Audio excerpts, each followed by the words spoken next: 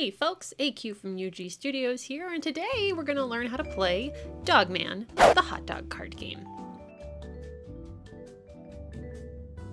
Petey's up to his old tricks and has sprayed the hot dogs with living spray, bringing them all to life.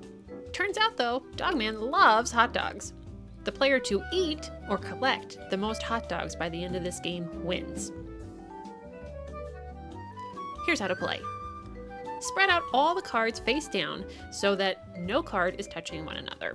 You might need a big playing surface for this game. The youngest player goes first and turns over one card to reveal the image on that card. If a player turns over a hot dog card, leave that card face up and play continues to the next player.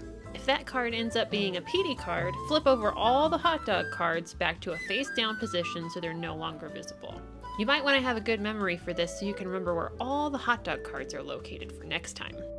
If you turn over a Dogman card, players race to pick up as many face-up hot dog cards as they can, using only one hand and picking up only one card at a time, then placing those cards in front of them.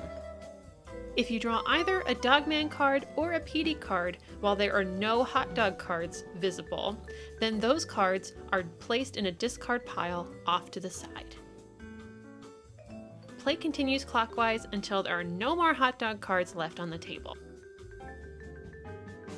If that very last card you turn over is a hot dog card, then all players must race to collect any remaining hot dog cards in the playing area. Once there are no cards left, players count the hot dog cards they've collected. The player with the most hot dog cards at the end of the game wins.